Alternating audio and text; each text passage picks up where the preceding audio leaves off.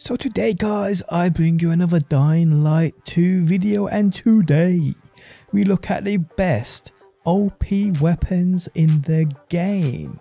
How's it going guys? My name's DPJ, and if you do enjoy the video, leaving a like really helps out, and if you like what you see and want to see more, be sure to subscribe. Okay, so within Dying Light 2 there's quite a few weapons within this game. Thousands would be an understatement, but there are a select few which are considerably more powerful than the others, and today we check them out.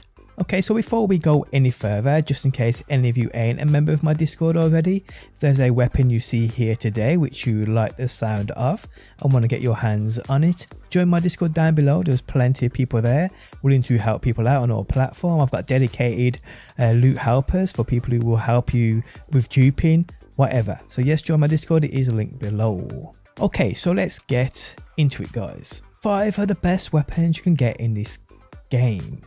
Okay, so firstly people, we have the Silent Hill Pymamid Balde. Now this is a weapon which is super rare, and saying that is an understatement. Many people still ain't even aware this weapon is in the game. It is that rare. Now the only people I've seen get this are the people dedicated to farming vendors. Now these are the guys that just go to a vendor, check their stash, then go to sleep, wake up, go back to the vendor, rinse and repeat this process for hours upon end until they eventually get this weapon to spawn in.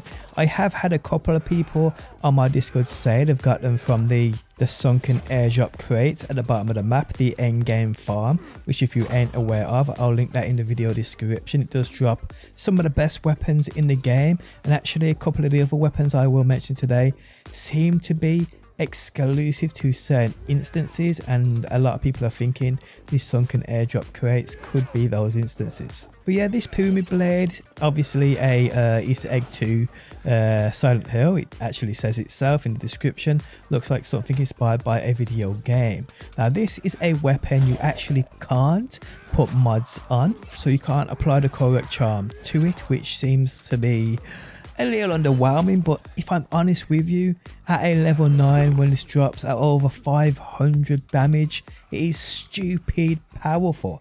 A lot of level 9 weapons, artifact weapons, struggle to hit 500 even with mods, but this thing is an utter monster and it hits like a truck. But yeah guys, the Pymamid Balde, one of the rarest weapons in the game as far as I'm aware, is definitely one to keep your eye out for. Okay, so next up people, we have the Enso Kitana. Now this is a weapon which is utterly brutal. I actually had a lower level version of this which I used for a long time throughout my playthrough.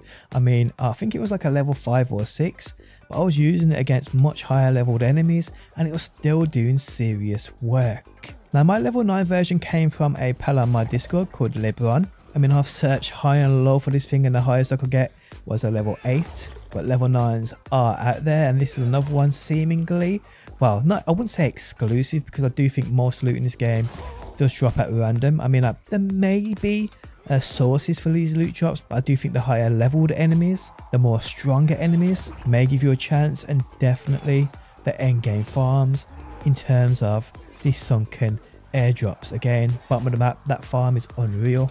And that's a place a lot of people are getting this Enso Kitana.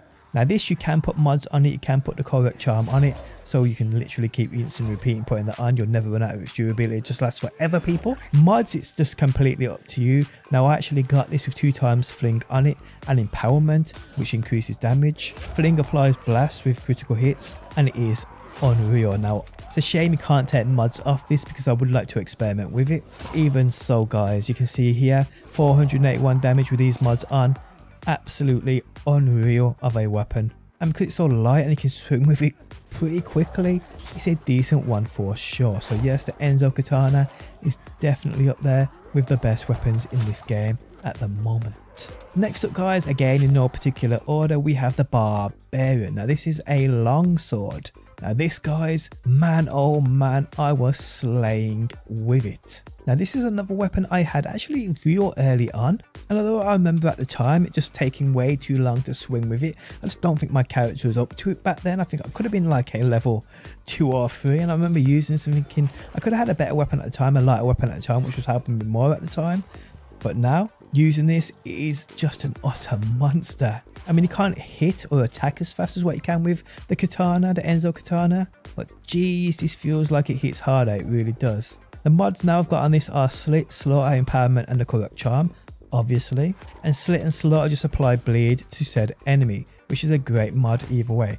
Again, I wish I could change mods so I could experiment, but either way guys, the Barbarian and how you decide to use this thing and what mods you put on it, I'm certain you will love it. Next up people, we have a bow called the Yardstick. Now the Yardstick is believed to be the best bow in this game. I mean, we've got ones like the Rust, the Nails, but for a lot of people they are seemingly locked or glitched or bugged even at a level 6. They can't get them higher than a level 6. Now I've actually seen myself a bow, I'm pretty sure I've seen a bow at higher than a level 6 myself. Either way, I ain't too sure. This was given to me again on my Discord by LeBron, who's got the hookup for all the best weapons, no doubt about it. To be honest, I need to farm more. I'm just so busy trying to find secrets, this and the other. I do need to farm more weapons because you know, there's way more hidden weapons in this game that people haven't experimented with. That's probably what I'm going to do this week. But yeah, the Yardstick is believed to be the best bow in this game. And man, oh man, it does feel like a beast. With 353 damage, clearly you can't put mods on this. But the best thing about it is it doesn't have a durability, so you can just use this forever. It is a great weapon. So yeah guys, I would say the Nails is great, the Rust's great, but the Yardstick is even better. But either way guys, bows in this game do hit amazingly. And if you know how to use them and you have the perks within your skill tree that supports bows, they won't let you down. But yeah guys, as far as I'm aware, the Yardstick is the best bow in this game right now. Next up people, and the final weapon on today's list, we have the PK Crossbow. Now the PK Crossbow is an utter animal. Now this weapon is just ridiculously overpowered to the point of it scales with your level for one, and I'm pretty certain when your character level is that of a 9, it's around that 1000 damage mark.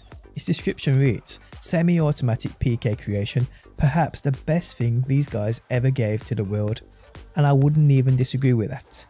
So the PK Crossbow is a weapon you are rewarded for siding with the PK. You know, the electrical stations you unlock across the city, and you can either give them to the survivors or the PK. I think on the 4th or 5th turn that you give the PK the electrical stations, side with them, you get this PK Crossbow, and again it scales with your level.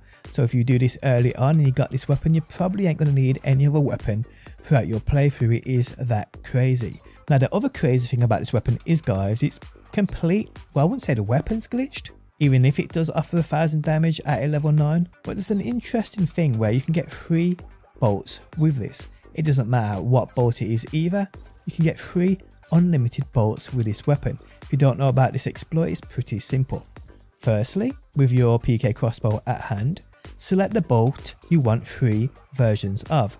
Doesn't matter if you have ammo or not, just select that bolt mode, i.e. toxic, impact, freeze, whatever. Then shoot the weapon. Again, even if you've got no ammo in it, just make sure you get that animation.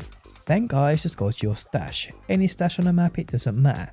Then simply put the PK Crossbow into your stash and take it back out.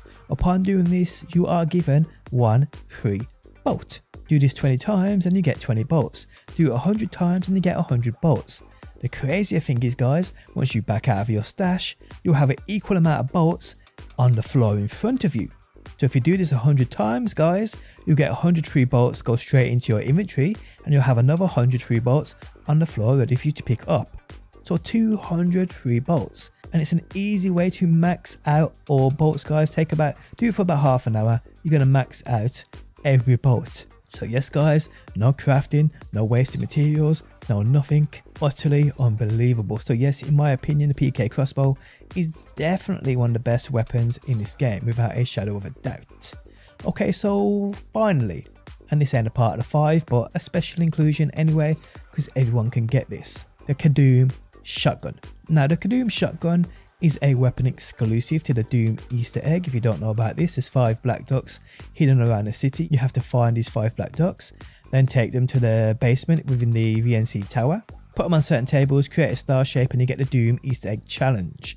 Now if you don't know what I'm talking about, I'll put a guide in the video description which explains all, shows you the black dot locations and how you open up this Easter egg. So once you are inside of this Easter egg guys, you get to use the Kadoom shotgun, but it is exclusive to this Easter egg and to this challenge. But guys, there's a way of taking this weapon outside of this challenge, and it's quite easy. Once you're in the challenge, just quit out of your game. When you load back in, you'll have the Kadoom shotgun within your inventory. And this thing is even more OP than the PK crossbow. This thing one taps everything in the game within a certain range. Literally, if you're 10 foot in front of any enemy, this will one tap everything.